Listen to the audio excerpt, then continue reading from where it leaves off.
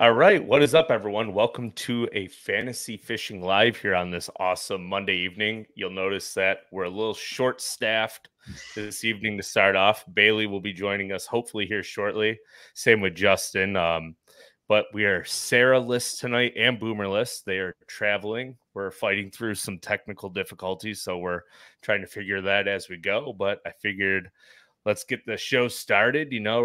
Harris Chain's coming up, Florida tournament in April, which is odd for Bassmaster, which I don't think any of us really have an idea of what's going on, if we're going to be questioning are there still spawning fish or not. So that's going to be one thing that we're going to dive into here shortly. We do have an Elite Series angler who's starting off his Elite Series career hot joining us to kind of give us a breakdown on the Harris Chain of Lakes, which is going to be exciting once he joins in here. But Brennan, how's it going, man? It's going great. My Iowa Hawkeyes got second in the nation yesterday, which sucks. But oh man, good aside game. from that, I watched it. Dude, who didn't? It was really cool. Super pumped just to see him get to that point. And honestly, the progression of women's sports in general was pretty rad to be a small part of. So that was cool. But fishing wise, what's impressive about the whole thing, real fast before we get into fishing, is the fact that the Hawkeyes, not just the Hawkeyes, like I think both of the Final Four games, right, like had better attendance than the men's side, which I think is something which is crazy to talk about. But Caitlin Clark single-handedly has basically put college basketball for females on like the national map, and it was exciting to see for women's sports. I completely agree. I just wasn't going to say it as an Iowa fan because I feel like the nation's already like annoyed enough hearing the name Caitlin Clark. But absolutely, I agree. Fishing wise, pretty jacked about this Harris Chain though. I am a little I don't know. This is going to be a weird one. Like, I feel like this is going to be a little wrench in the system because it's Florida, but maybe not the Florida that we're used to. Right. So I don't know. It'll be interesting to see how this one pans out. Yeah. I mean, what do you expect to see, right? Like, what do you think is going to happen? Is everybody going to be grouped up in one area of one lake? Because there's multiple lakes that are open. They're closing one of them after this event to work on, I think, like a lock I heard, which is what, Griffin, maybe? Is it Griffin? Do I have that right? I don't know that part of the dynamic. Yeah. There's so many of those little lakes, and who are commenting on our side here can kind of chime in here if they know. But like, I'm just curious, what lake is it going to be one out of? Is somebody going to run all over the place? Like, Florida events are always extremely interesting. And I'm really curious if there's going to be fish on bed still. It's a new moon cycle, so maybe not. Yeah, or maybe pushes the the final ones right to doing what they got to do. I guess I'm not sure, but I gotta believe that like there's not going to be as much of that at a shallow bed fisherman's disposal as there was a few weeks ago or a month ago. Absolutely, for sure, or beyond that, right? So I don't look for that to be heating up by any means, but I think it'll probably still be available. So somebody that's boots on the ground like Kyle Patrick obviously might be able to confirm that for us. It's going to be interesting. I don't know, really interested to see what he says. That might change everything that I thought about my picks. So I'll be honest, like that's where I'm at. Might be changing picks here on the fly. I mean, I'd be real curious to see. We'll have to go check on like Drew Cook or Drew Benton's social media, right? Because if they got big ones and you can see like shallow water or a bank near them, they're probably catching a fish or two off beds somewhere. But it's also Florida, and those fish live shallow to mid-range and deep all year round. So it's right, absolutely. I really don't know what to think of this tournament at this point, except for it's probably going to be exciting. And is it going to be spawn? Is it going to be another forward-facing event? Or is it going to be guys just chucking and whiting in grass? And kind of, do we see the old school guys with quotations, right, arising to the occasion and catching a bunch of fish? I'd like to believe so. And honestly, look, the way I have my picks configured, I'm kind of planning for a little bit of both. And if I'm being honest, I kind of try to always do that based on the event. Now, if it's like a full-blown pre-spawn event, I don't know. Like I don't need any shallow flippers. Like I'm all live scope at this point, honestly. Right. Maybe you shouldn't listen to my advice either, because my fantasy team's doing very poorly right now. I think me and you are both rounding out like the bottom of the barrel, right? So okay, cool. Yeah. So just like mute this part, everybody listening. I'm just kidding. Hopefully there's a little bit of at least thought-provoking stuff, in this dialogue here. But I don't know. I gotta believe like we're gonna see a jerk bait in this. I wouldn't have said that even 3 years ago, maybe. But like, why won't there be forward-facing sonar guys throwing jerk baits, stinging giants offshore, looking at them? Why won't that happen? Yeah. Another technique that you might see come out that we don't see much in Florida, because the events are usually earlier, might be like a Carolina rig, or a big worm right on the offshore shell beds. That For sure. Shell bars, absolutely starting to take off. So as no those question. fish migrate back out. So Load up. Like I said, we're having technical difficulties that we're working through here, but this is a great time to get on Omnia Premium Pro. They have that grass layer built into the software that you can see where all the grass is. And if I could have brought it up here, Bailey had it all preloaded when we were talking about it, and his computer basically shut down, but it broke down each one of the lakes on the Harris chain and showed where the grass is, and it's based off I think recent satellite imagery and the way they graph the lakes, and people upload it from CMAP. So it's something you may want to look into if you're down the Florida chain or fishing grass anywhere around the country. Your lake might be on the Premium Pro app, and it might just help you catch a few more bass. So get back here. But yeah, so kind of backtrack a little bit, right? Like Bassmaster Classic. Did anything happen that you didn't expect to happen, or did you think that what happened was actually what was going to happen? Justin Hamner just going down with the jerkbait. Well, I think, maybe we'll talk about it, but I think I had Hamner on my Drain the Lake at least. I can't remember if I had him. We're going to find out if I had him on Fantasy or Drain the Lake. So I did kind of have a feeling about Justin Hamner, but more specifically within that Justin Hamner pick was like the thought that forward-facing sonar was going to play a critical role in this, and ultimately it did. Which, no surprise, a lot of pre-spawn fish, like naturally that's going to occur, right? But I will say the shallow water stuff did surprise me a little bit. I was in Tulsa. I was at the Classic, and I got to tell you, from what I recall, two of the days were like pretty crappy weather, man. Like they need wind out there at Grand. I realize that, but it wasn't. I will say this: it wasn't the conditions that I wouldn't have anticipated for like that type of bite to fire up shallow. So that was something interesting about Grand that I didn't know before. Yeah, usually like you'd think if it was sunny with a slight wind, that jerkbait bite would be going off. But I didn't give it credit to Megabass and coming out with that Mad Shad color before virtually anyone else did, right? Everyone kind of copied them with that color pattern, and that's a color pattern I throw a lot when it's cloudy and dreary and not as much wind, etc. And it catches fish in any color condition, any watercolor condition, really, and any light condition. So I guess it's no surprise that awesome. that a Vision 110 won another Classic, the tried and true jerkbait. So that part is really kick ass for like to say, but for Justin Hamner to win, I think that was pretty exciting as well. Talk about a jump start to that career. And he was crushing it. And it's proof of how well momentum can carry you in the sport of bass fishing. I don't know Justin Hamner, but like I'll be honest, like a lot of what I do know about Justin Hamner is through this show and your guys' conversations right on this show, this platform. I don't know. He's got like just a cool mental side. Like he's just rolling with the punches. And I don't know. I think the calmness and just the overall calmness and his mental attitude, like that's the perfect approach to fishing, really.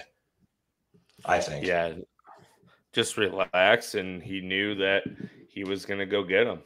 And I'm waiting for Yeah. Justin here to give me the thumbs up if he's ready to come on. I shot him a text message, but he was ignoring me. So, all right, perfect. We'll get Justin's thoughts here. Hey, Justin, how's it going? Can't hear you. You might have to unplug. Oh, there you are. Welcome. Hey, congrats on the finish at the KBF National. Was that the national championship for the KBF? It So was what, down on Gunnersville. fifth? Awesome. Fifth, Congrats, man. I was the way my tournament season's gone so far. I was pretty happy with that. Yeah, I would be as well. So it's a good turn of events, and hopefully you, like we're just talking about momentum, hopefully you can carry the momentum through the next few events. But what were your thoughts on Grand? You know, I didn't get to see as much of it as I wanted to. I was down there competing for the Bassmaster Kayak Series championship on 10 Killer. And I wish 10 Killer set up a little more like Grand. So I listened to a lot of it while I was driving to and from. How far was 10 Killer from Tulsa? I want to say it was an hour and a half or so. Hour and a half south. So it was, not exactly close, but not terrible. We fished before the Classic. So our last day of competition was the day before the Classic started. And then their first day weigh-in was when they had the kayak award ceremony. And as you know, Drew won that. And it's always a cool award ceremony. I got a chance to do that in 2022 to walk across the stage. And, even though it was, the arena wasn't completely full yet, but just walking on that stage, knowing that this is something that I've watched on, on live for years. I've watched those weigh-ins. It was cool to be on stage like that. So yeah, the Classic itself, I don't know. Like I said, I didn't watch as much of it as I was hoping, but I did enjoy listening in. It was cool to see Hamner, especially how emotional he got afterwards, the stories that he told. I think a lot of us can relate to that, like sleeping in your car, cutting grass, doing whatever you got to do to try to fish. And I don't think it could have happened to a better guy. Absolutely. Yeah, so, and talking about like good guys in the fishing industry and on the Elite Series, our guest is down in the queue, so we're going to get him on here in a second. But real fast, I think we should run through our fantasy fishing points from Grand Lake before we get back into the Harris Chain Talks. And our guest did fish in the Classic, so I want to hear his little side of it, as well as it was his first Classic that he was in. So, Brennan, do you want to start us off with your points and kind of run through your team real quick? Yeah, we're starting fantasy, right? Yes, sir. All right, cool. So, yeah, getting back to my team, I had Jason Christie, Milliken, Jay Shakirat, Cody Huff, and Tyler Williams for 1,212 points. 1,212, not bad. Yep. So we didn't have Hamner on this one. We had him on Drain the Lake. Wish I had him on this team, but overall, I had a third, fourth, and a 17th, which ended up carrying me to 12-12. So that's not bad. Largen, how about you? My team, I had Patrick Walters in Group A. I had Stetson Blaylock. I had Koya Fujita, Taco Ito, and Kyle Patrick, ironically. Oh, so nice. I was total of 1,203, a little bit behind there, but it was so long. I guess I made those picks and then I missed the show. It's like I don't even remember who I picked for that. It's been a couple weeks. It feels like a lifetime ago. Yeah, now we have back-to-back events here in Florida, like 2 weeks in a row. So it's kind of funny this year. It seems like all the events stack on top of each other, and then we get a long break and then stack. So it's tough to stay in it. So I don't have Bailey's. I guess I could pull them up and we'll go through that here in a second. But I had 1,281, and then I had Polinick, Kamara, Fujita, Hamner, and Fothergill. And I probably should have taken Kyle because he was in Group E, wasn't he? So I went back and forth on it, and decided not to. But 1281 for me. And let's see how everyone else rounded out here real fast. So it looked like Deakin had 1235 and Bailey took the win with 1317, and then Boomer had 1217. So, and right now for the fantasy fishing roundout points, it looks like Deakin is in first, Bailey's in second. Justin, you're sitting nice at third, about 200 points out. I'm sitting in fourth, Boomer's in fifth, and then Brennan, you've got a pretty big gap there, bud, to catch up on. You're down by about 500. All sorts of time, man. And then real fast, if you want, we can just run through your Drain the Lake points and who you had there. You don't really have to run through it all that fast. Justin, do you have yours pulled up, or Brennan? Yeah, my Drain the Lake total points was 2,578. It's pretty good. I think so. Where you're lacking in fantasy, right? Like you're doing pretty well. I made up for Drain the Lake for sure. And how'd you do, Justin? Drain the Lake. I'm trying to pull it up. I know I looked at it. I'm pretty sure I'm bringing up the rear in that. Like I'm at under 60%. So I'm not doing great in Drain the Lake overall. I don't know what it is. I believe it or not, I spent more time with Drain the Lake. I sat down and mapped out the entire season. I spent probably 2 hours sitting there going through every event, like picking my favorites for each event. And yeah, I've done by far worse in that than the one just sort of glancing and yep, that guy, the standard fantasy. Yeah, Drain the Lake's tough. You think too much.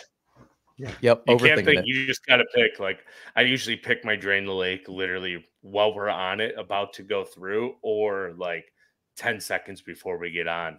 So I had 25-10 for my Drain the Lake, and the overall rounded out standings right now is I'm sitting in first. Bailey is in second. Brennan's in third with 51.95. Deakin in fourth, Boomer in fifth, and Justin, you're rounding out the caboose here with you're down by 1,000, bud. So what is your plan here to flip it around and rise to the top? I'm hoping that I have a lot of the scopers I picked for those smallmouth events. So I'm hoping that it sort of like catches up to me at the end, like that those last couple tournaments, it's just the guy I don't know, like we can't actually make the picks, but I've got them jotted down. Like I've got Shakurik, Felix, Kimura, Fajita, the Johnsons, Gussie, and Cooper Gallant for the last. That's my St. Lawrence team. So I'm hoping that I at least have one good tournament. I got all those guys too. Yeah. And that's where you're going to run into issues because we're all probably going to pick the same people for those events, right? So yeah, it's like that's what I don't know. Is like if I was hoping that other people would just sort of pick week to week and not be thinking like sort of long term. I feel like Drain the Lake is strategic, but you have to. And sometimes it burns you because you think too forward and you don't think enough in the moment. You don't like use good anglers like when their skill set they could deploy right there at that time. But yeah, it's fun. That's what makes it fun, right? Yeah, absolutely. So I'm just making sure our guest here is ready to come on so we can talk a little bit Harris Chain, and I also want to hear how he did at Grand. And it looks like we're interrupting his dinner, so we're gonna have to ask him what he's eating. So without further ado, our special guest from the Elite Series tonight is Kyle Patrick. So what's up, man? How you doing? Boys, this starts for you, bud. Me and Wesley Gore are chowing down on some Mexican food. It's bad ass. Good thing the Derby doesn't start tomorrow, huh? Oh yeah. No, it would be a problem. It'd be a problem. Oh, so we got special guest Wesley with you. How are you boys doing?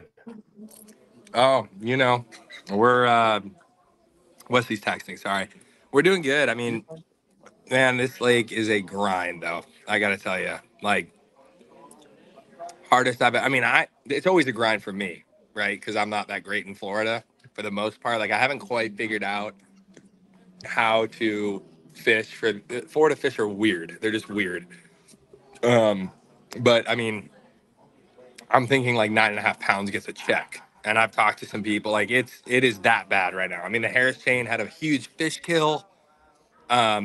Huge fish kill like 2 months ago. Yeah, big fish kill. So I think people are going to need to make super long runs and, find really specific areas and kind of milk. If you catch 13 or 14 pounds, you almost have to lean off them. You're like, make sure that you sustain. I will say this, it will be the worst tournament weights all year, hands down. No questions asked. Are you lying to us? Sorry for that spiel. I just got off the water, dude. I just got off the water. Like it was a grind. I was there for the kayak series it was either very end of January or beginning of February. I don't remember exactly.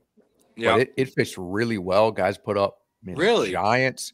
That must have been before a fish kill. Because it was good to us. When was it? Kayakers killed them all. That's what happened.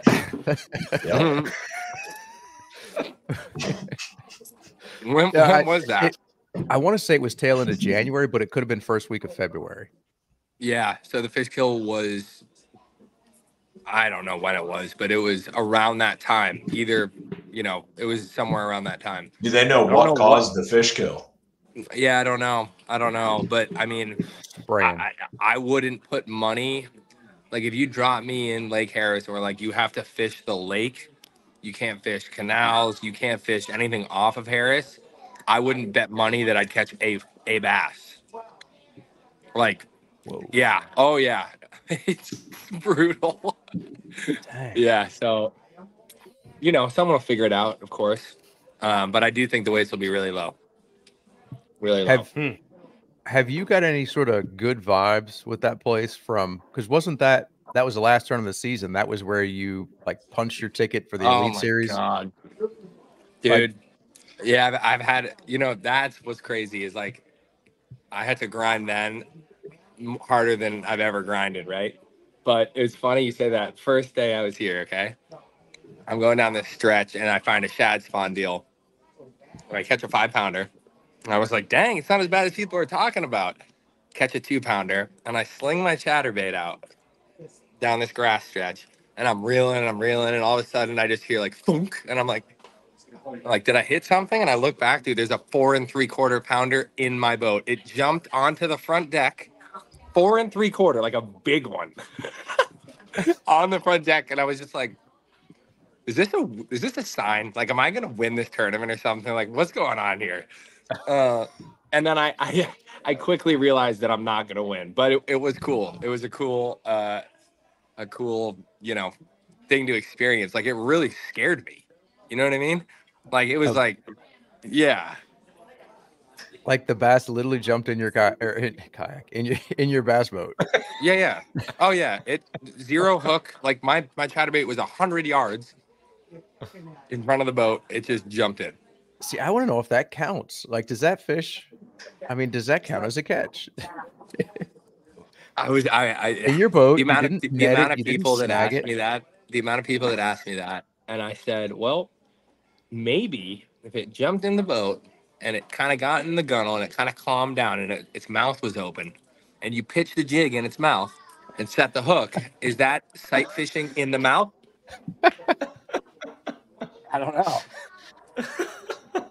Oh my gosh.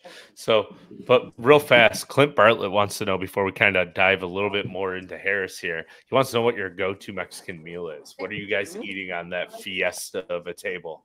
Oh yeah, fajita is a really, is a solid guarantee. If you're kind of I don't know if this Mexican food's gonna be good or not. I get fajita because it's everything's kind of separate. You can build your own deal. That's my go-to for sure. What do we got for cervezas? I drink Coca-Cola. Okay, cool. Fair. I would be drinking a Corona if I was there with you guys. Actually, but. Coca-Cola. Same. Coca-Cola Mick Ultra. You know what I mean?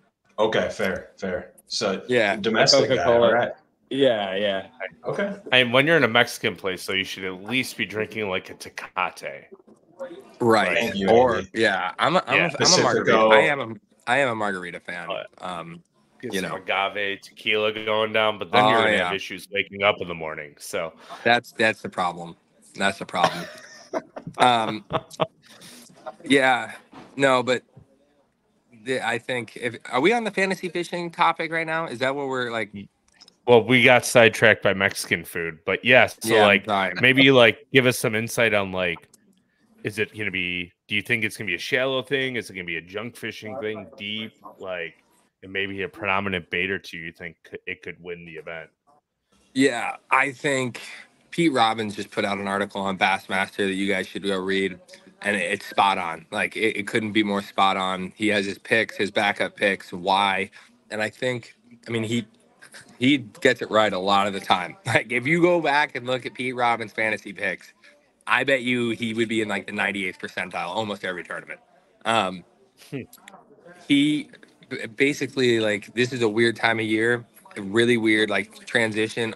Also, the added fish kill. I mean, there was a 2-day, just to put it into perspective, on Griffin. There was a 2-day local tournament. It took 10.5 pounds a day, and that was 60 boats. Okay, so like that being said, I mean, it's not going to take that bad. Like we're going to catch them better than that, but you know,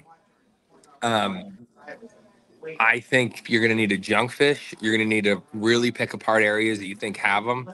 I think the guys like a Greg Hackney, you know, Gerald Swindle's always in the mix when you're talking about junk fishing.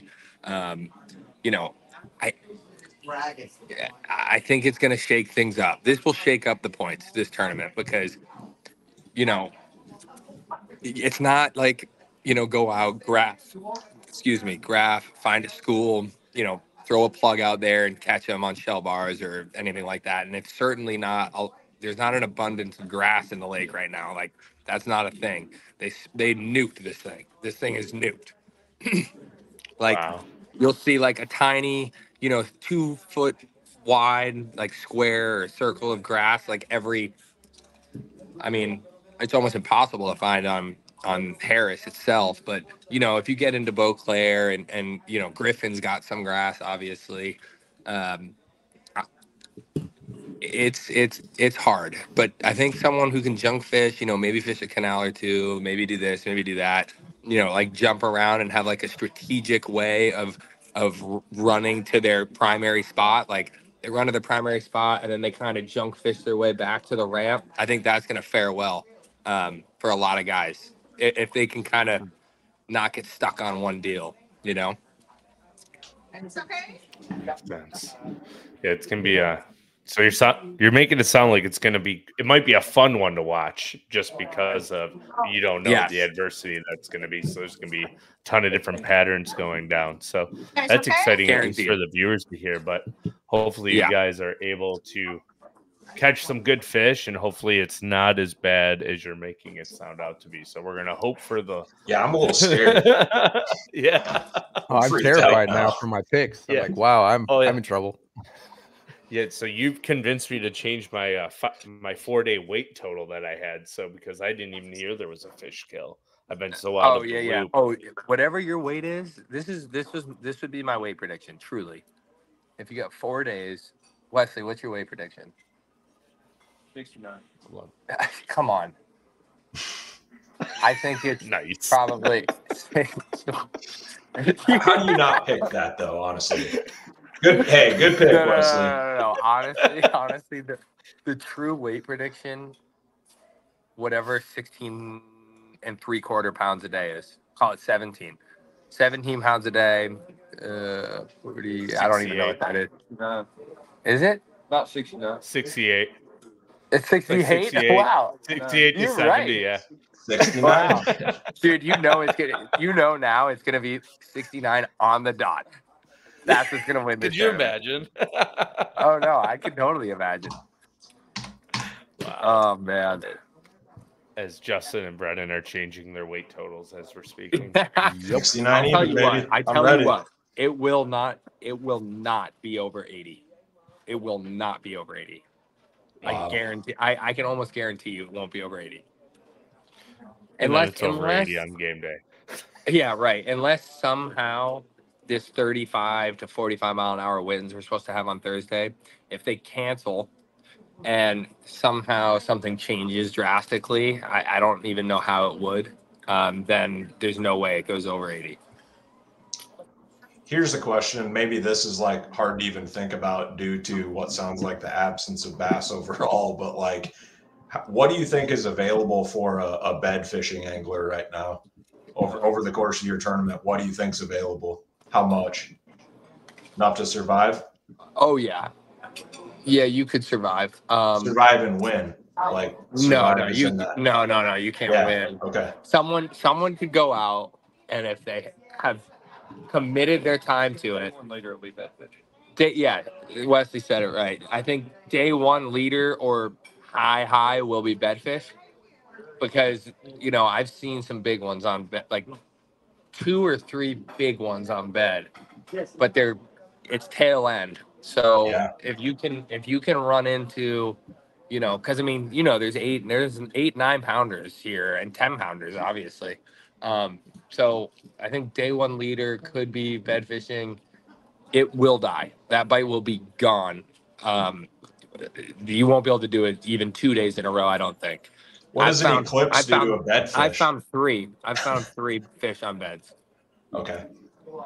So, but that is a good question, because it will play. I'll just say that it'll play. Like, I wouldn't be surprised to see Drew Cook, Drew Benton kind of mix that up. All kinds of. Like I said, it's going to be a junkfish tournament. There'll be guys that fish beds, starting at noon, that threw a chatterbait down Kissimmee grass and fish stocks and fish offshore grass. Like they will do it all. Yeah, sounds fun, at least, as long as the fish bite. Right. Here's a kind of spin off of Brennan's point. How far does that one big bite go? I mean, it always goes far in Florida, it seems like. But if it's going to be a grinder, like a 10-pounder is oh my God. I mean, that's an entire day. If you catch a 10-pounder and back it up with 5 keepers, you almost, let's call them 2-pounders. If you catch 18 on day one, you will be able to catch 3.5 pounds and cut a check.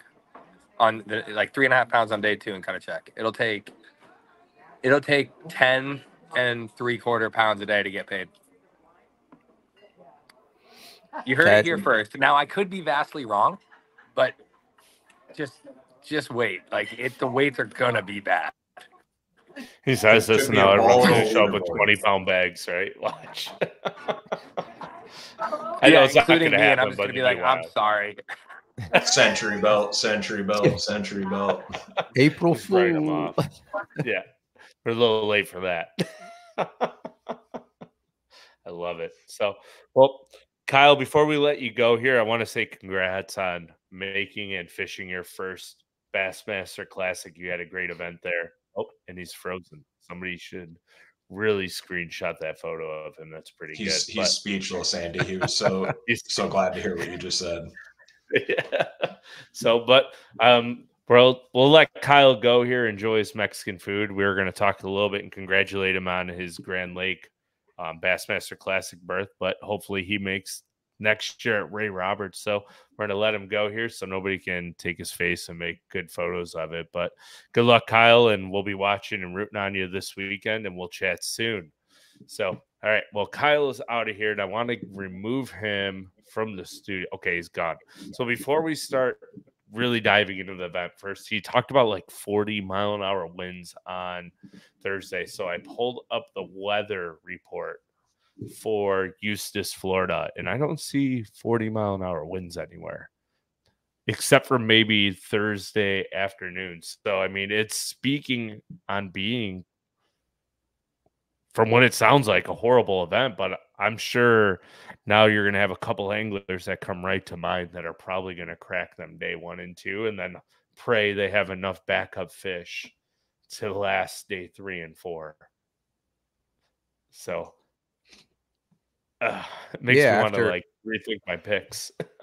me too. Like after hearing Kyle, it reminds me of like some of these old school throwback tournaments, 15, 20 years ago, where the lake was on a downward trend, I guess, and the weights were very low, different than it's been the last few visits. Like I remember, I think it was Iconelli. If he didn't win, he was near the top in one of these little backwater canals, catching, not catching the sort of giants that we've seen the last few years. It'd be who would have thought Harris Chain would be like what's the river? My brain is Like an Arkansas River type event, or like a Arkansas Sabine River even or worse. or Sabine's Cooper what I was River, looking for. Sabine, Yeah. Winyah Bay. Like it goes on and on. They thought that they were getting away from it this year, and Yeah, that's and crazy. it's happening at a place that, like, if we would have been here like a month or two ago, it could have been Century Belts, right? Yeah. Isn't that nuts to think about? High school Makes you kids are putting up sick. 30-pound bags down there. Yeah, almost makes you sick as a bass angler. Yeah. And here's the thing, somebody is going to catch them no matter what.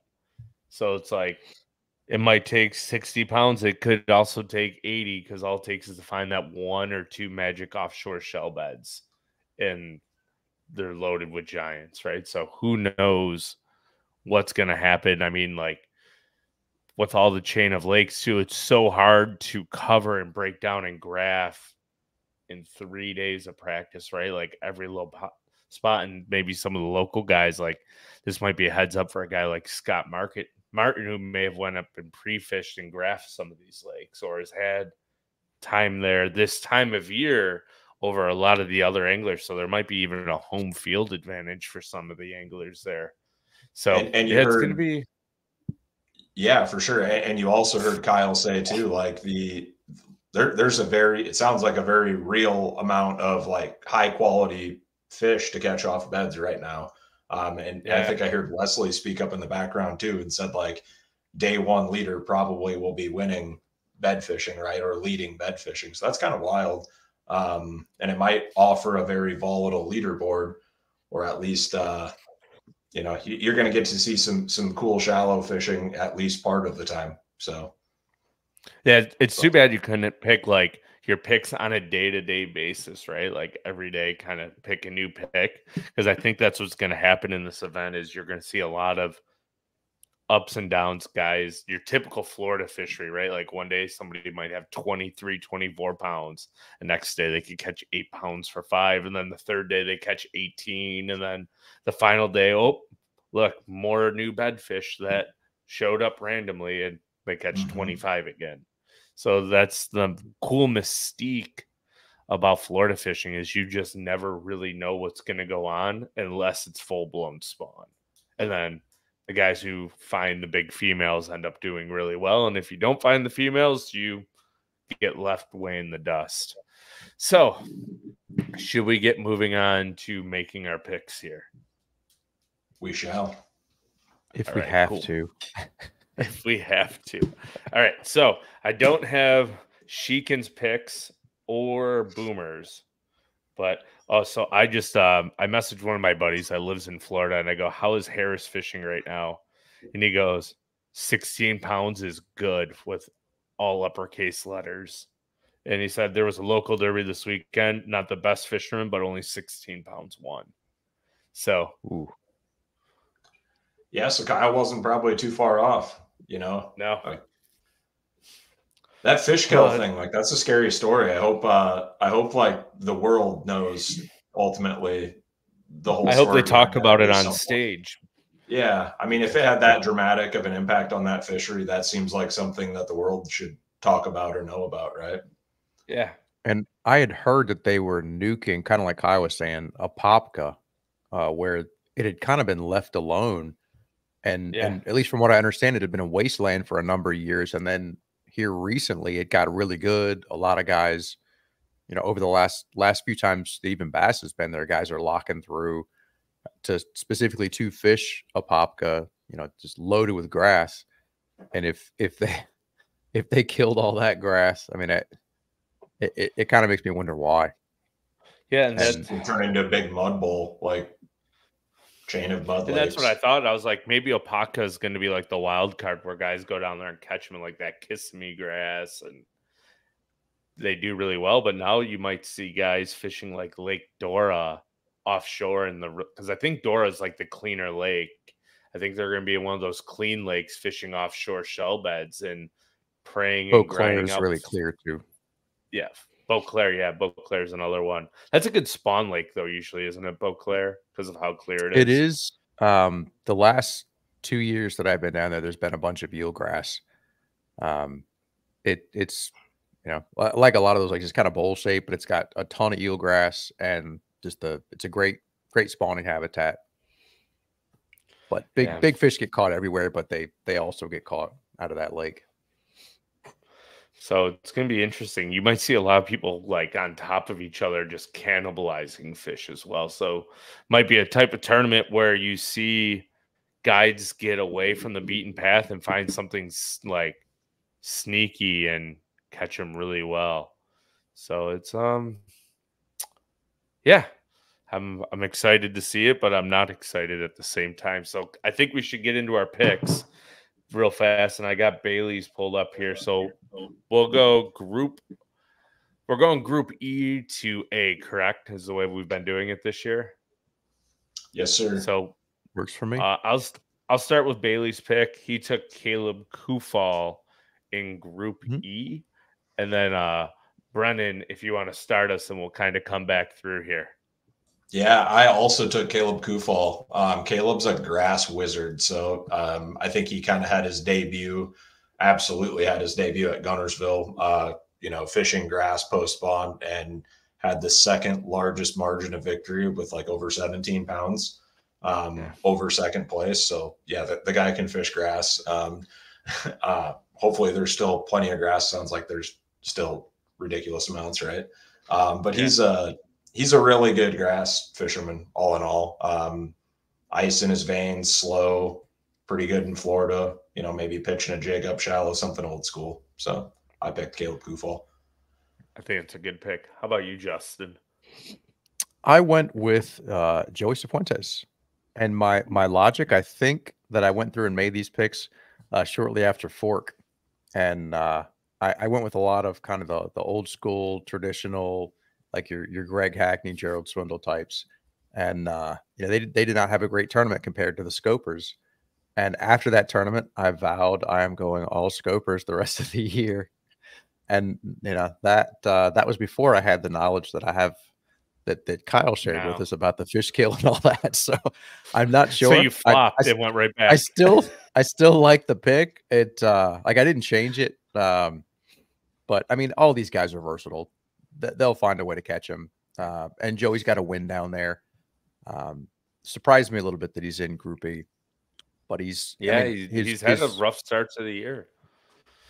His win was on Seminole, but it's Florida, so. And he was catching them deep. So, I mean, that's a good pick, I think. So I took Brian Smith.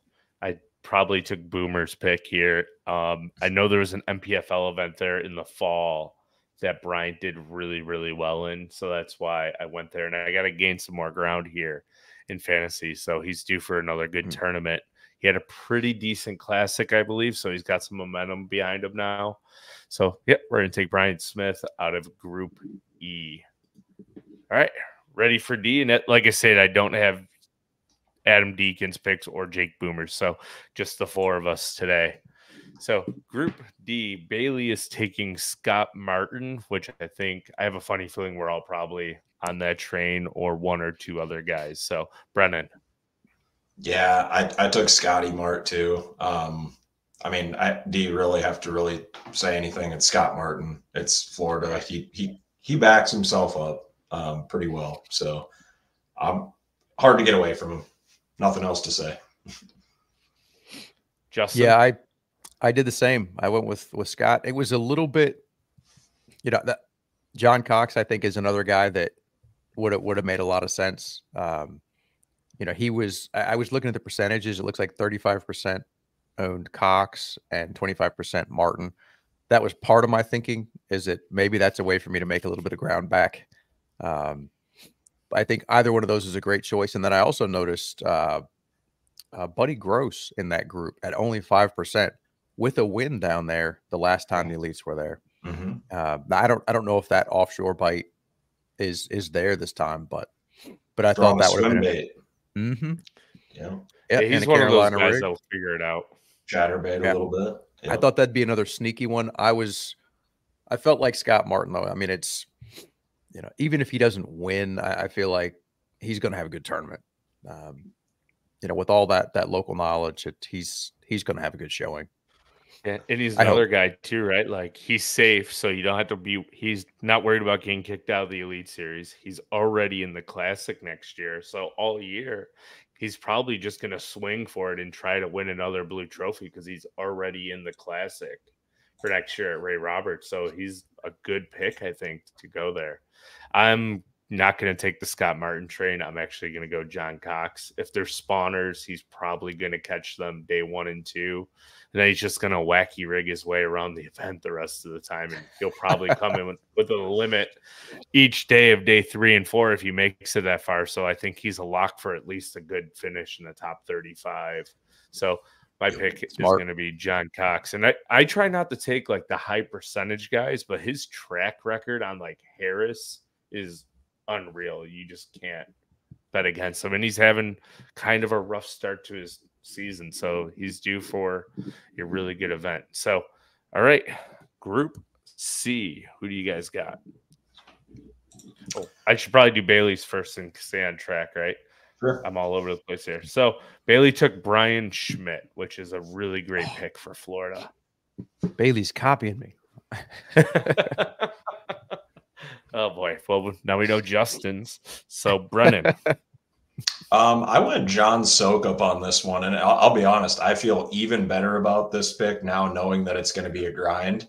I went into this thinking like this was going to be a slugfest, likely, and I still wanted John Sokup, knowing that it's a grind now. I like him even better.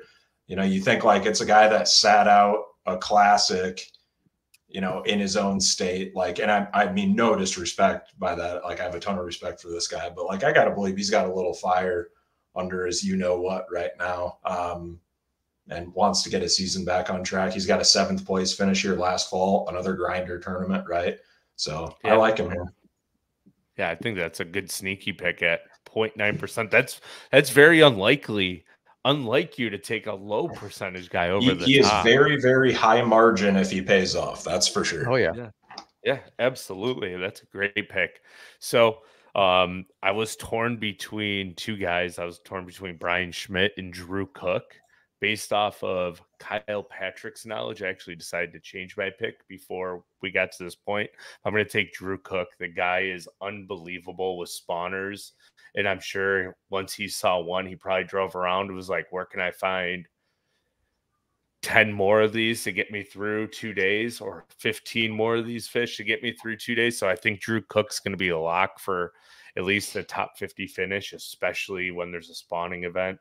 When they said it was basically done at Santee, I think was the year he won his blue trophy, right? Or the second year it was almost done. He caught him there still on beds all 4 days. So the guy is incredible spawn fisherman, and he's good at kind of junking it up too and just kind of clawing his way through fish like events. So Drew Cook is going to be my pick there for Group C.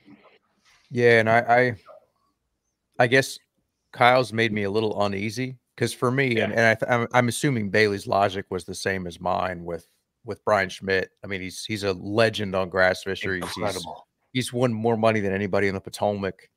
And then he's won multiple times on the Mississippi River. Just when he gets around grass, he's really hard to beat. I think he's won in Florida too, either on the FLW or like an Open. I don't remember exactly, but I'm pretty sure he's won down there or had like top 5s. Like, could be right on the cusp. Yeah. And Champlain. The only part that scares me a little bit now is that, you know, if there's no grass, it kind of takes away the. I'm sure he'll find some. He'll find grass. I'm not worried. Grass fishermen always find grass or a way to catch them out of wet grass. there is. So, yeah, going to be interesting. All right, Group B. Bailey took Pat Schlopper, which that's kind of a fun pick for B, I think. Guy just shows up when there's big fish. How about you, Brennan? Who'd you take? Yeah, one thing just to note on Pat Schlopper, I mean, that's a Wisconsin, like Chippewa flowage style angler, like another phenomenal grass fisherman that jives really well with that style fishery, right? Like Florida in general. So just think about like the Minnesota and Wisconsin guys that go down to Florida and have success, like quite a few of them, and you're starting to see more of them. But anyways, I really like that pick. I picked Drew Benton. Drew Cook's right back on track, huh? Yeah, the top percentage zone. Yeah, 29.1 had to take him. But no, honestly, like Drew Cook's counterpart, all the points that you made about Drew Cook and how he's going to excel, same deal here. It's same thing. So Drew Benton.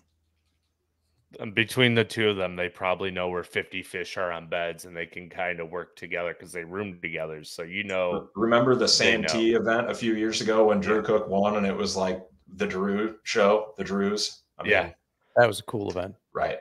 Yeah. Right. Could happen here. And they're fishing pretty close to each other the entire time too, weren't they? Right. Yep. Not too far. Not too far. And neither one of them didn't bed fish the entire time. That's all they did. Like when I think Florida, like I feel like when they used to kick off the season in Florida, the first one who always put a fish on the board was Drew Benton, and it was always between like a 5 and 9 pounder on a bed on day one. Like the first fish coming across on live would always be a giant, and it was always Drew Benton for some reason. I think it was the same spot every time they went to the St. John's. The guy just understands bed fishing. Justin, how about you? I went with a lower percentage pick on this one. I like Luke Palmer. And I think when I made the pick initially, I was thinking, somebody who's good with scope, but I think he's won on what was Santee last year, right? Mm-hmm. Yep. So and then he turned around and he's figured out the smallmouth too. I think he's really versatile. He's been really hot the last couple seasons. He's a friend of the show, and they've been hot lately. So I like Luke Palmer, especially at 4%. Incredibly consistent. Yeah, and I'm not where I want to be in the standings, so trying to gain a little ground with those lower percentage picks. I like that one. That's a good one. Time to swing. So I went back and forth between two guys. I was like, do I go with the community hole fisherman and just kind of grinds his way through fisheries and John Garrett, his rookie season on the Elite Series? Or do I want to take somebody that will probably utilize the very end of the spawn if it's happening still? And I went with the spawn guy in Drew Benton before even like knowing what was going on with the lake, just because it's Florida. If there's 5 fish on beds for day one, he's probably going to catch those 5 fish on bed and have 20 to 24 pounds and ride the high the rest of the tournament and just kind of scrap his way through bites. So Drew Benton is going to be a lock for me there in Group B. Yeah, he knows some of those canals. Definitely, he's got some spots. The only thing that, not to question your pick, I have a feeling you're going to be right on that, but I wonder if the main lakes are fishing that tough. I wonder if instead of seeing kind of what we've seen in the past, like where it's a carousel around these grass flats, if we see just a boat, a traffic jam, doing laps around these little canals. It could be, but like that being said, there's still going to be main lake spawners too. So, and I'm sure on that. It's just, where are they? And like in the counterpart that is, there's so much Kissimmee grass. I'm sure you can go and flip up a limit every day, fishing Kissimmee grass with whatever soft plastic or jig choice that you want to do. You might see a prop bait play too, and just covering a lot of water with that post spawn bite. So that could be some fun, epic topwater fishing. And both Drew Benton and Cook, I believe, are really good.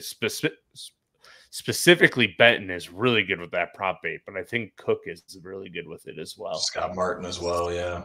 Yeah. All those Florida guys know how to throw that dang thing. Yeah. You'll see some old school lures come out this weekend. It's going to be fun. The Bagley one and then the Smithwick one will probably be the top 2 prop baits, right, Brennan? The Devil's Horse, that's right. The Devil's Horse. Oh, yeah. All right. Group A. Bailey went with Jay Shakirat, so he's thrown in a forward-facing offshore guy. Brennan, how about you? Another Wisconsin guy, see? Telling you, there's something it translates to it. Well. It does. It really does. I have absolutely no reason to move off of Ben Milliken at this point. So he's got a second place finish during an absolute grinder event last fall, sorry. Fishing insanely well, obviously, for the season. So I'm not moving away from Ben. I don't blame you. Justin? I kept it pretty simple. I went with one of the hottest anglers in the sport. Making a run at Angler of the Year seemingly every year, but over the last 5 years, I went Patrick Walters. He can catch him if there's an offshore bite, scoping. Consistent. Exactly. He'll figure out a way. Seemingly everywhere they go, he's catching this fish. So I felt like that was a pretty safe pick for me. Yeah, I'm swinging on my Group A pick just slightly, I think, even though I believe he won a BPT event on Harris Chain. I'm going to pick Jordan Lee for the second time this year out of Group A. The guy jives well with big Florida strain fish, and he's good on Harris Chain. So I think that's somebody I can count on to at least get me a top 35. And he can do just about everything and catch them. He might be the guy you ultimately see catch one on a bed, run out to a shell bar, catch one, fish a dock or a canal, run. So Jordan Lee, he came back to Elite on a vengeance. So and it's a little bit different than everyone else. He's making a splash, reminding people. Yep. Reminding people, the guys that maybe didn't follow MLF, because I know personally it's harder for me to follow MLF than it is Bass. And some of those guys that left, it's a bunch of them when they come back, they hear their name angry. A lot. Yeah. Come back angry. So it's gonna be exciting. So should we do Drain the Lake first before we go into total weight, or do we want to talk about total weight now for the event? It's up to you, boss. All right, let's do it at the end of Drain the Lake. So let's get it pulled up here. I'm going to stop sharing the screen real fast because I have to remove and write down my picks for Drain the Lake. And for those, if you're new here at this point, just know we're missing Deakin and Boober tonight, along with Bailey, because Bailey is having a lot of computer issues. So that is why you have to deal with me running the show today. But appreciate everyone who is hanging on to this. Good job, Andy. I'm not doing good job. A terrible fine job here. So give me 1 second here for my Drain the Lake, so I don't miss I'm trying anything. to go in and change one of my picks. Ooh. Yeah, you guys were talking about Caleb Kufall. I'm gonna add him to my list. I like it. One other thing to note on the Caleb Kufall deal, I don't think we talked about it, but when he won Gunnersville by 17 pounds, that was the same deal. Anglers were complaining this is going to be the worst Gunnersville tournament you've ever seen, right? Caleb Kufall wins by 17 pounds 4 ounces. That's nuts, right? So kind of walking into maybe another one of those. Yeah. Sometimes guys just show up. Hang on. I think I already used him. Was the problem? I know he's sneaky good. I had him and scratched him. I started, moving. Like I said, I was after that fork tournament when those scopers were doing crazy things I'd never seen before, breaking a fish off on a jerk bait, following the fish, catching the same fish, getting their bait back. And I was like, all right, I'm scopers the rest of the year. So I made a bunch of changes to my initial picks. For that to happen, that's just unreal. And it's happened more than once this year, I think, too, right? Where a guy has chased down a fish and caught it with its jerkbait or whatever your cricket tickling minnows like stuck in its face. So Yep. it's pretty wild to see exactly like what happens with those forward-facing fish, and that they'll actually bite more than once if you know how to present a bait to them, which is unreal. Because we've always been told, yeah, if you stick them once, they're probably going to take 3 or 4 days before they even think about biting a lure again. It like the goes only time I've ever had something like that happen where you catch a fish is smallmouth, like river smallmouth that are just, an hour later, you see the same fish, swimming with the jerk bait in its face, chasing, other fish with a bait. But I've never heard of that happening with largemouth until I saw it on the Elite Series. Yeah, absolutely. It's just insane. And I mean, I think that's one of the cool parts about forward-facing sonar, and we're not going to dive into that rabbit hole tonight, but it is cool to show you fish behavior, and that when they're hungry, they're going to eat again. So, all right, ready for the Drain the Lake roster?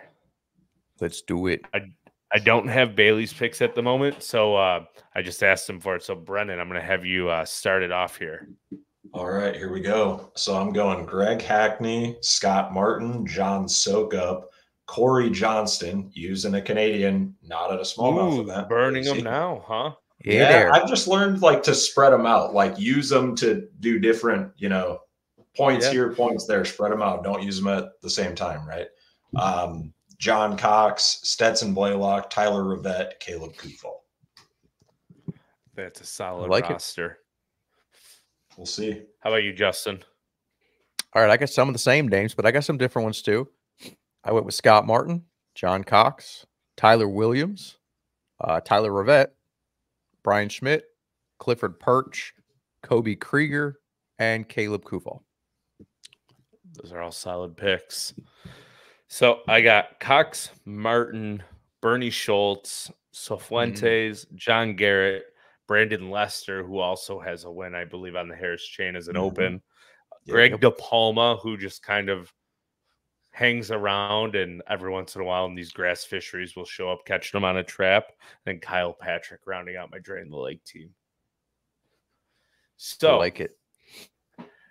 I think this is where the great debate's going to start, right? Is talking about weights, because I'm sure before we found out about the fish kill, we were all in the 80s. Because it's Florida and it usually takes like 20 pounds a day to win, 20 to 22 pounds with a bad day rate on average.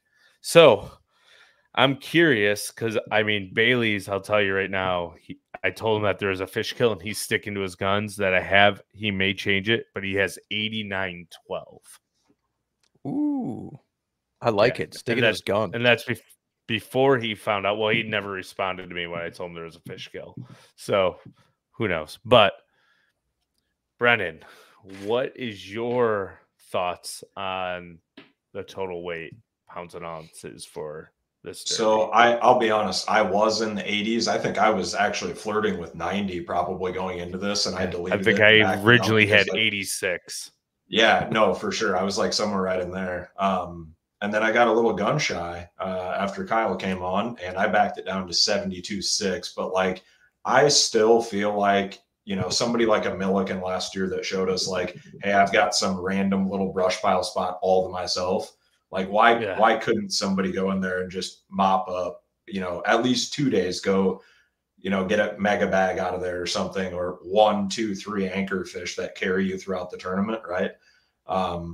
So I don't know. I still think 72.6 might be light. I do, but I'm also not down there, so I don't know the weight of that, right?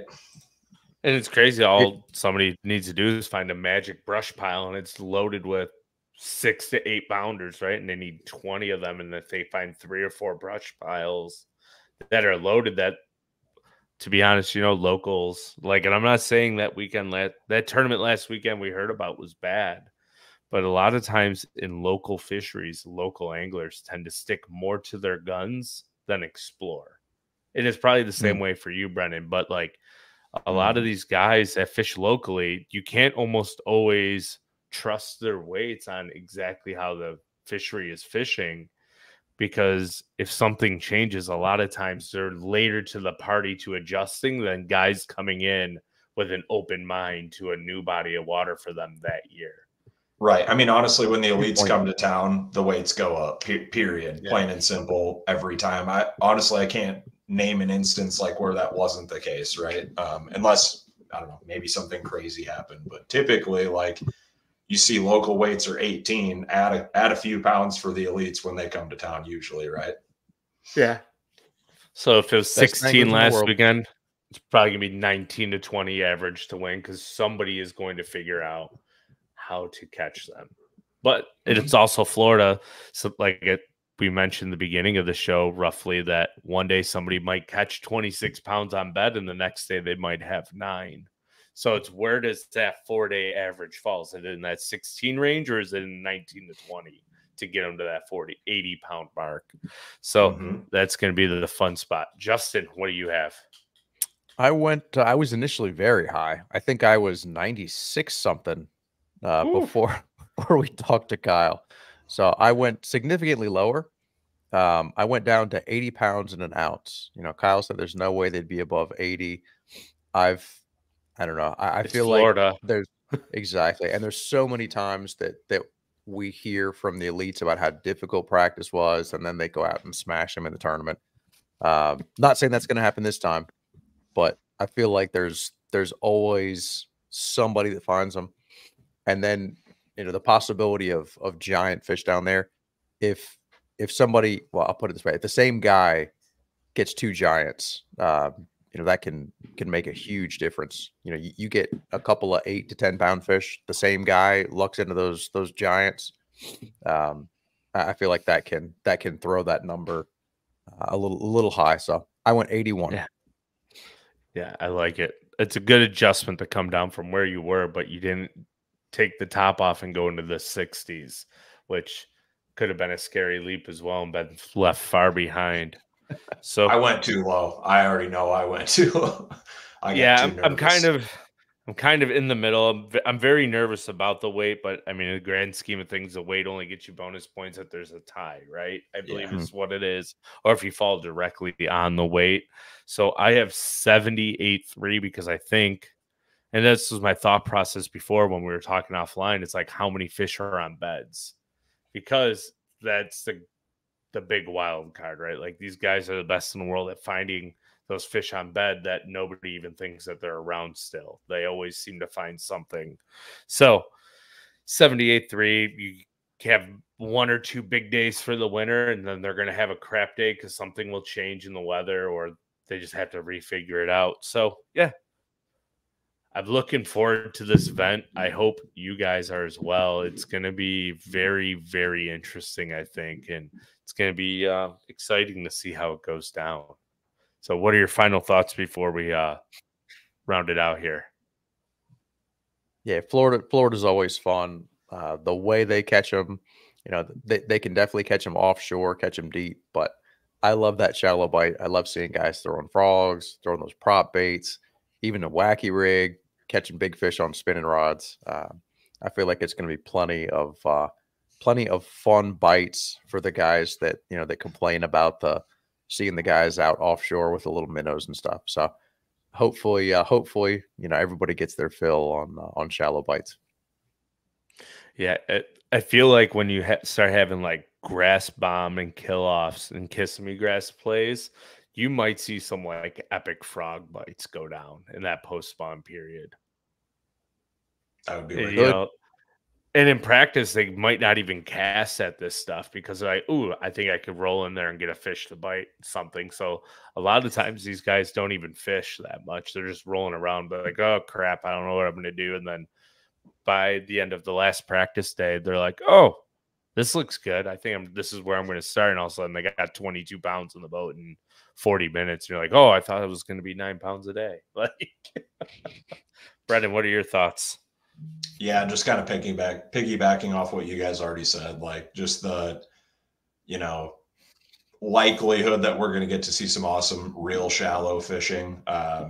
not maybe as much forward-facing sonar. Although I promise you, we're still going to see it play. Somebody in the top 10, if not multiple, you're still going to see it. But like Trey McKinney's going to be that'll offshore, probably be yeah, and I think that'll be maybe the most interesting thing is like we're going to like what in theory should be dominated by dirt shallow fishing. We'll see.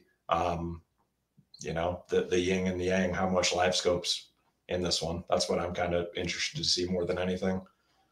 It's like how many speed worm catches will we see as opposed to drop shot catches? Right. Or jerk bait. Yeah. Glide bait, perhaps. Haven't talked about that. Yeah. It is Why Florida. Not? And trap, chatterbait. I think it's all going to be in play. I think on the first day of the tournament, whoever is on live, you're going to see 5 different techniques go down, unless it's Drew Benton and Drew Cook. Then they'll be on bed fishing. You'll have 4 different techniques going down. So I'm curious who they pick for live. I think that could be interesting. I mean, that should be like a prop bet we should have started, who we thought like the 5 guys on live would be. Maybe that's something we can integrate next year. But definitely Scott Martin, John Cox. You'll probably have Milliken. Milliken or one of the young scopers offshore guys. Who won the Open there last year? Was it Tyler Williams, I think. Okay. If that's the case, I'd imagine he'd probably have one, right? Maybe. Or you're going to have Trey McKinney on, or Hamner, because he just won the Classic. Ooh, Hamner for sure. Yeah, we're getting because at Sandy Cooper, the week or 2 after they won Santee, Jason Christie was literally back in the Cypress Streets just banging around like, I don't care. Like, he bombed bad. But at that point, he did not care. I don't think he cared at all. Classic hangover. Who's leading the AOY right now? Is it McKinney? It's one of those young kids. Hold on. I thought McKinney and was it Milliken? I know there were a couple guys that were close. Milliken's top 10, I believe. Yeah, it goes McKinney, Milliken, Walters, Hamner, Fujita, Gore, Gallant, Blaylock, Williams, and Jordan Lee. And Milliken and McKinney are tied for first. Yeah, and Patrick Walters is 1 point behind. I wouldn't be surprised if those 3 guys those top 3 there are featured also. Mm-hmm. Yeah, it could be. It's going to be because Patty Walters is always good in Florida. It's going to be very interesting to see what goes down on that first day. And hopefully I think that's going to set the tune. Andy, you had Lester. You were the one that had Lester in your Drain the Lake, right? Drain the Lake, yeah. I was thinking about that. That's another one, man. His track record down there is in Florida. It's like his worst finish is like in the 20s. Ooh, yeah, that's a good point. It's a good point. Early, but I mean, the trap always plays in Florida. You might see like that old school gold black trap come out, and somebody's just going to be ripping grass, and like all we've heard about is how the grass is gone. Grass is gone. All of a sudden, they're ripping a gold and black trap and catching 4-pounders. So it's going to be. They can. I think was it Swindle? I don't think it was Harris Chain. Swindle's open win. It's been a number of years now, but I'm pretty sure he was fishing. Barnett or something. It was somewhere down in Florida, I thought. I'm blanking on the lake though, but I thought he was fishing a shell bed, and I thought he was banging a trap through the shell bed. I could be wrong. Probably not. Don't I'm looking it up me. now to see, but as you can see his wins. So first place finish was it was on Kissimmee. You're right. Kissimmee. 2011. In his because I think it was 3 days. Yeah, 3-day total was 80 pounds, 13 ounces. I remember hearing him speak live, telling the story about kind of like mental fortitude, and his co-angler, you know, he's leading the tournament. He's put up 2 massive sacks. His co-angler throws a trap in there, you know, not even on the shell bed, and catches giants on back-to-back casts. I still remember that story. I thought that was insane. But yeah, I remember throwing a trap. Yeah, somebody who always does good there, but I'm terrified to pick him because when I pick him, he burns me. So I was like for this event, like when I first did the picks right after the classic, and I've gone through and changed them a couple times since. I'm like, oh, I got to pick Hackney. I got to pick Swindle because it's Florida, right? Like they're going to catch him the way I want to catch him. I'm like, no, it's not that game anymore. And I was like, all right, who do I really want to pick here? And then talking to Kyle, I'm like, crap, now I got to change a couple of my picks again. Like, son of a gun. Yep. So, but no, it's going to be fun. The event starts Thursday, goes through Sunday, I believe. And I look forward to watching some of the live coverage because we're going to have some crappy weather here Thursday, Friday, Saturday. So I might be able to watch a little bit. So Nice. That'll be good. So who do you think is going to win the event? And what will big fish be since we didn't cover that? Ooh. Pass. I'm going to have to think for a minute. Let me look at my Drain the Lake roster real fast. Yeah. I already know who you're picking, Brennan. You're Good. picking Milliken. I wouldn't. No, he's not available for Drain the Lake. I already took him for the Classic, so I guess I technically can't. But no, I mean, honestly, if I could pick 5 people that had like an honest chance in my mind, he'd certainly be one of them. Right. Man, I don't know. I just think like with as weird as that place is fishing, by the sounds of it, like it could be a deal where a local could have a massive advantage. Honestly, Like Scott Martin. And Scott Martin's a says hammer in Martin. Florida anyways. Like I'm not just trying to paint the picture like he's a local and that's why. I think Scott Martin's got a very solid chance.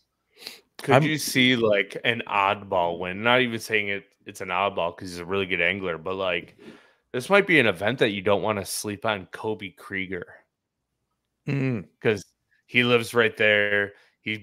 When it gets to like these grimy, weird events, he just seems to catch them. Like every time you're like, what? Kobe Krieger's in the top 10. Like, what the heck is going on here? And he's doing something different than everyone else. It's usually like a popper or a topwater situation that he arises. And it's that time of year where I think Kobe Krieger could be a really weird pick to get a win. But it's probably going to be like, truthfully, it's probably going to be an offshore scope deal that one of these young kids is going to figure out. And they're going to live with catching 2 to 3 pounders, filling their limit, and then they're going to get 1 to 2 big bites every other day. That's going to put them in there. Because that's usually how the pre-spawn events go down. They get a limit of 2 pounders, 1 to 2 pounders, and they catch 2 giants. Mm-hmm. So I feel like that's usually what happens. So, and if they're killing the grass, where are these fish going to go? They're going to go real shallow or they're going to go deep to shell beds. I think my brain is telling me somebody like a local like Scott Martin, but I'm gonna go with gut. I like Brian Schmidt a lot. He's had some success down there. You know, we were talking earlier, great grass fisherman. I'd like to see him get the win. Yeah, it's been what? Champlain was his last win on the Elite Series, I think, right? Yep, he was runner-up at the Classic last year, and I think that was his top finish last year. Was that runner-up to Gussie? I also like a Stetson Blaylock a lot, like just a gut pick, you know. Another good gut pick too could be like an Austin Felix. Hasn't done much lately, but when it comes to these grimy, weird events, he just seems to always find a school of fish out there by himself.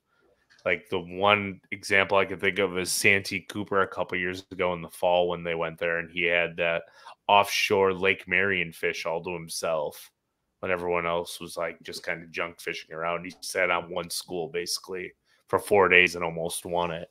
He just never got the big bite on the last day. Yeah, was it Oahe where he got the win? Yep. Yeah. Kind of another, like you're saying, weird kind of not the bite everybody was expecting, but yeah, he figured him out. Mm-hmm.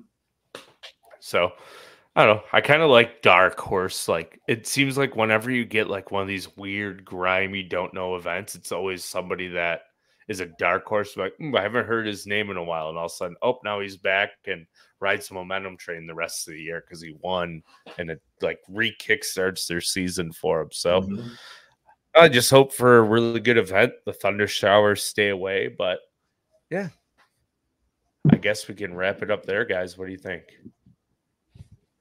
And then hold on, when is the next event before we do wrap it up? Is it next week? Like right into? I think they go right into St. John's. Is it St. John's? Oh, it is St. John's. That's gonna be a weird one. Yeah. Ooh, burning up all of our Florida guys before we're out of Florida. Yeah, I was trying to be careful with that. Imagine if this was flipped, because there's more spawners probably at St. John's right now than there is Harris Chain, because it's just slightly more north.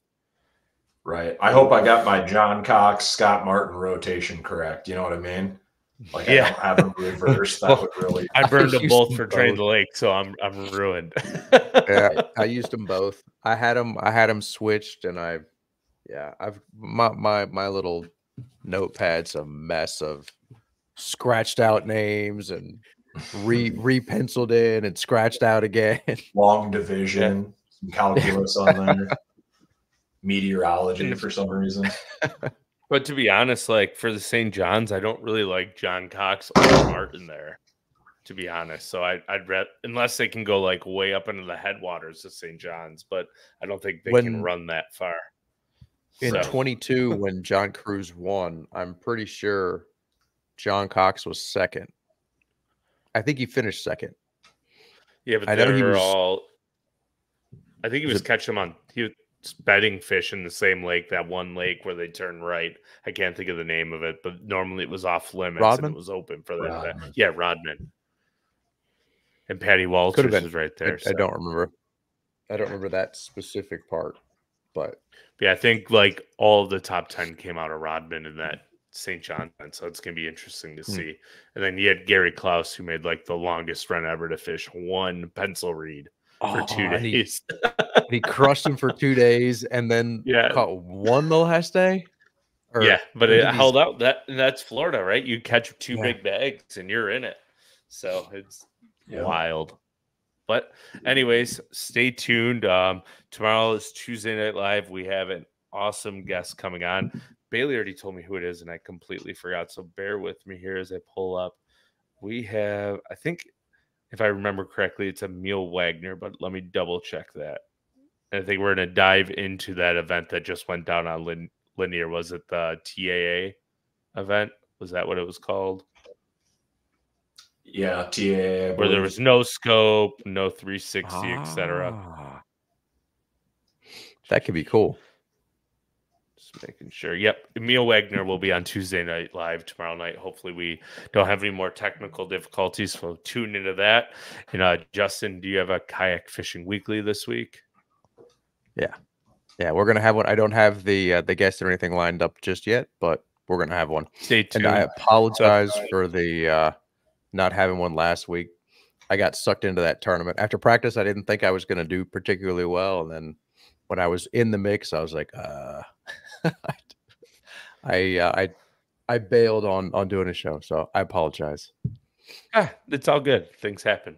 So, and then stay tuned. We'll be back next Monday night to preview the fantasy fishing show for St. John's Bassmaster Elite. So I think that's going to be a fun 2-week stretch here. And thanks everyone for tuning in and hanging out with me and dealing with me being kind of all over the place. But now hopefully we get our technical difficulties situated, and we will see everyone next week. Well, tomorrow night, I guess. So, man, round this out real bad. So, see ya.